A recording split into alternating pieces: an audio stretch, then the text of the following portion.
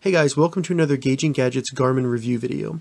In this video, I'll be doing a comparison between the Garmin Forerunner 245 here on the left, and then the Garmin Forerunner 45 on the right side. Both these watches are fairly new, they came out this year. Currently the Garmin 45 is priced around $200, and it does come in two different sizes, this being the normal size and the other being a little bit smaller, and that's the 45S. The Forerunner 245 is a $300 watch, and if you have the music version like this one, it is $350. And check the description, I'll have links down there, so please use those links if you'd like to support me when buying these on Amazon. The goal of this video is to show you all the differences between these two watches, including the design, the different menus, activities, different features that are available between the watches. To save time, I won't go over many of the features that both watches have, but I will be going over the differences and different features that the 245 has over the 45 or vice versa. So let's go and get started with the design and look of this watch. The 45 on the right here is going to be a little bit smaller, even if you have the larger version, than the 245, as you can see. So the actual face of the watch will be a little bit smaller, and then as you can see, the display is a lot smaller. You can kind of see it in there. It sits a lot smaller than the display on the 245, and it is a lower resolution, so that makes it a little bit harder if you're going to be reading text messages on the watch, things like that. They just come through clearer on the 245. Additionally, with the design, you have nice stainless steel buttons on the 245, where the buttons on the 45 are going to be made out of a plastic material, and they feel a little bit cheaper. And the bezel of the watches are different as well. The bezel on the 245 is made out of a polycarbon material, kind of like a carbon fiber, and the bezel of the 45 is just made out of a plastic. So I would think that the 245 plastic on the bezel will be a little bit stronger, probably last longer. Also, the glass on the display is going to be a Gorilla Glass Type 3, where on the 45 it's still a strengthened glass, but it's not going to have that brand name or reputation behind it. So that could be pretty important there. Moving to the backs of the watch, as you can see, the watch bands are going to be different. The 245 has quick release bands, very easy to remove them and then attach them. So if you bought other bands, you could really easily change those out. They also are the exact same watch bands as many of the other watches, including the 945 and the Phoenix watches, so there's tons of different bands out there that you can buy. Now with the 45, it's actually a very unique band for this watch, so there's not going to be as many versions available, but you also need a tool to remove it, so it's just a little bit harder to remove. Now when looking at the heart rate sensors and then the battery connectors for charging, they're exactly the same, so no difference there. Another difference is going to be the width. The 245 is going to be a little bit thicker, as you can see. The bands are also a little bit different, I don't know if you could see, but the 245 is just a little bit longer than the 45. Now when it comes to all those differences in size, there is a little bit of weight difference, with the 45 being 2 grams lighter than the 245, and if you have the 45S, it's going to be 5 grams lighter than the 245. In my opinion, both are good looking watches. I enjoy wearing them, and I think they look great. Now while I haven't had any issues with the size or the bulk of either of these watches, but one difference I do have with my experience is I don't have any issues with my hand falling asleep while I'm sleeping. So with the 245 or even the Instinct, I would have my left hand fall asleep. That's the one I wear my watch on. But with the 45, I've never had that issue. I've never woken up and had to take off my watch or anything like that. And I think that's because of this permanent bend in the watch band. But that's just something I've experienced. All right, so now that we've taken a closer look at the look and design of these watches, there are several different colors available, so I recommend checking those out. Let's get into the actual menus and the settings for these watches. So the first item we'll discuss in the settings is just going to be customizing the watch face right here, since that's the thing you'll be seeing most on these watches. So as you can see on the 45 here, you actually only have the option to change the accent colors on the built-in watch faces. You have no way of actually customizing the data that's on them or any of the other aspects such as the layout, removing the seconds because that can save battery life, and then like I said, tons of data options on there as well, and then including the background color. So you're very limited when it comes to customizing the built-in watch faces, but you can still download third-party watch faces on the 45. That's actually the only available download for this watch is going to be watch faces. It's not compatible with any of the widgets, the apps, or the data fields that are available on Garmin Connect IQ, where you can get all those things on the 245. Another thing that's missing from the watch face on the 45 is going to be the sunrise sunset. I found that to be pretty important, so I was a little bit disappointed that that was not included on the 45. So just another thing to note. So when it comes to widgets, which are basically just the data screens that you can see if you just go up or down from the watch face, so things such as health stats or your steps, heart rate, different things like that, those are going to be your widgets. Both watches will have very similar widgets available, with the 45 only missing the Verb controls. So Verb is a camera from Garmin, and you will not have the ability to control it with the 45. So that's just one thing missing from the 45. So now that we've talked about the watch faces and widgets, let's get into the settings and we can talk about the differences there. So now that we're in the settings, I do want to talk about some of the main feature differences between these two watches. Both watches will have incident detection and Garmin assistance. They will also both have Garmin Coach. So if you're trying to learn how to do a 5K, a 10K, or a half marathon, those will be helpful for you. Additionally, both of these watches have heart rate monitors, but one thing missing from the 45 is going to be the pulse ox sensor, and that is available on the 245.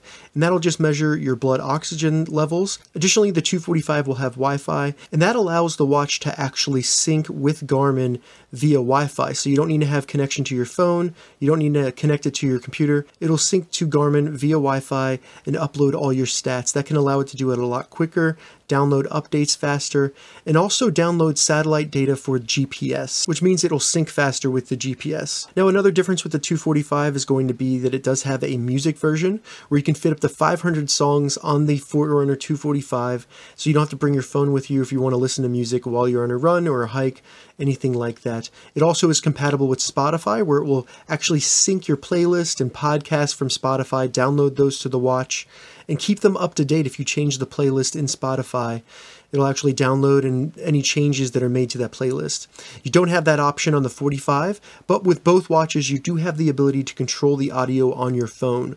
So if you have music or podcast, Spotify, any kind of podcast app on your phone, you'll actually be able to control those with both of these watches, including the volume on the phone, which is pretty cool. Another feature you're going to have with the 245 over the 45 is the ability to actually respond to text messages from the watch. So as you can see here, if I select in on the 45, I don't really have any options other than to just view the text message. You can also see that the emoji is colored on the 245 here, and it's just a black and white picture on the 45.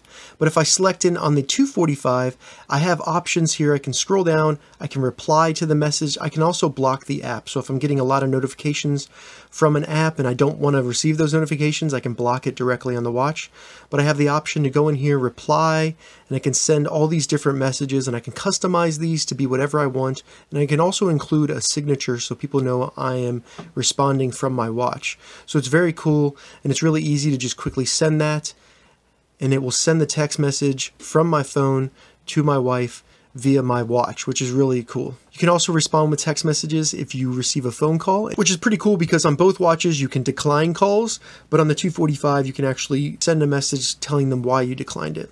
So real quick, let's talk about battery life between these two watches. Both are advertised as having 7 days of battery life, and that's going to be in smartwatch mode, so just like this. But if you're doing an activity or using the GPS in an activity, it's going to be much less battery life. For the 45, that's going to be 13 hours of battery life. And for the 245, it's going to be 24 hours of battery life using GPS. So a significant difference there, almost double the battery life when using GPS in the 245. And I do have to say, while it doesn't seem like that much, it is very noticeable. Now I do activities just about every day, sometimes 2 activities. And what I found is with the Forerunner 45, I have to charge my watch every 3 to 4 days. With the 245 here, it did not seem to be as bad. I think it was probably every 5 to 6 days, even with the activities. So having that 24 hours of battery life really did help out on the 245 and limit the amount of times that I had to charge it. Now charging these is not that bad. I found it takes probably about an hour and a half to fully charge them from 0%. It's a little bit less than a minute a percent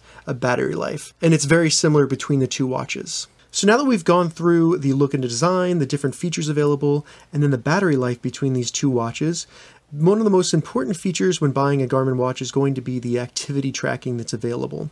So what I'm going to do is I'm going to go through the built-in activities on both of these watches, and then the different data fields and metrics that you can get from these watches while you're performing activities. So on the 45 here, you are limited in your list of activities that are built in, and it's actually controlled on your phone via the Garmin Connect app. So as you can see here, you can only have 5 activities that will actually be displayed on your watch. And then there are 6 more that are available, including other, which is kind of a catch-all. Now with the 245 here, I'll go through the list of available activities. So we have run, we have walk, yoga, trail run, treadmill, indoor track, bike, Pool swim, which is something I definitely think is missing from the 45. That kind of sucks. Get into the more list here. We have bike indoor, we have row indoor, walk indoor, strength, cardio, elliptical, stair stepper, and then other. Additionally, on the 245, you have the ability to create your own activities. You can copy the walk activity and then rename it to hiking, different things like that, so that you can have basically any activity you want. Whereas on the 45 here, you're extremely limited in the available activities. So now that we've gone through the available activities, let's go check out the available data screens on each of these watches. So we do that by going into the activities and then going to options. We can see data screens on the 45, and then on the 245 here, we would go into run settings. Now, one thing I want to talk about real quick is you actually have navigation on the 245, which is really cool. So using GPS, you can save locations. So if you're at a trailhead, you could save that location, and then later on, you could actually navigate to that. You also have the ability to navigate to the beginning of activities or to repeat activities using the navigation on the 245. And in addition to that, you can build courses with the saved locations. So say you were saving different locations on a hike or a run, you could build those into specific courses that then you could repeat whenever you wanted to. It's very cool, and I actually have a tutorial video on how that works with the 245, so check the description, I'll have that down there. But let's get into the run settings right now so we can see those data screens. So data screens are basically like this. It shows different amounts of data. So they have different types, you know, where you can see the 3 different data sets like this, your heart rate zone, stuff like that. You do get this really nice graphic on the 245 that shows your heart rate zone and all that kind of cool information. But on the 245, they have tons of available screens such as run dynamics, you have virtual partner, you have map, music controls, things like that that you can add to your running screens so they'll be on your watch face while you're running.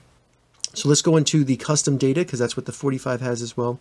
So in here we can choose our layout.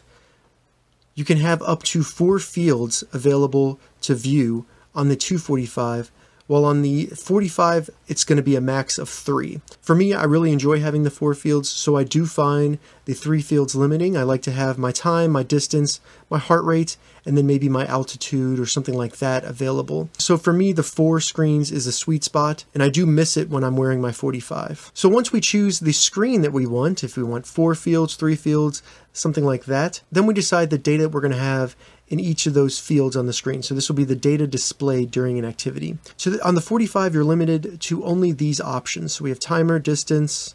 I'll just scroll down. I won't say all of them. You can read this.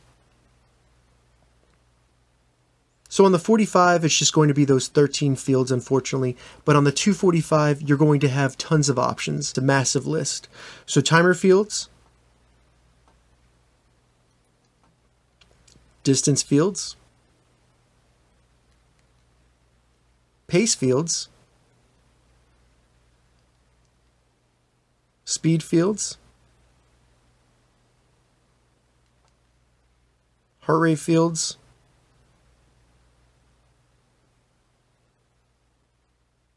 trying to go as quick as possible, save time,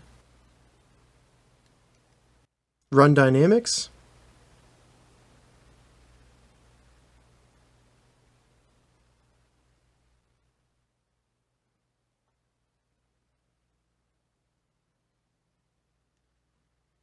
cadence fields, temperature fields, elevation, navigation fields,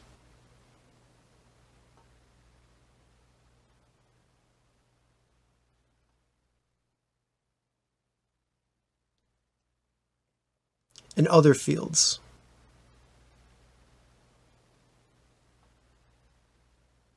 So if you're going to be doing a lot of activities on your watch and you really care about having that extra data, you're going to be able to get that out of the 245 where it's kind of lacking on the 45. So that was a quick comparison between the Garmin 245 and the Garmin 45.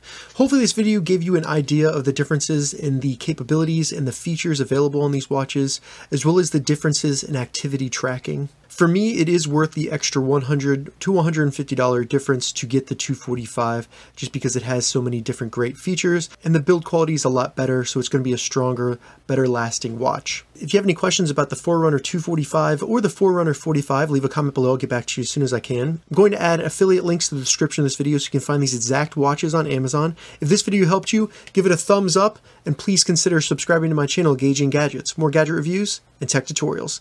Thank you so much for watching.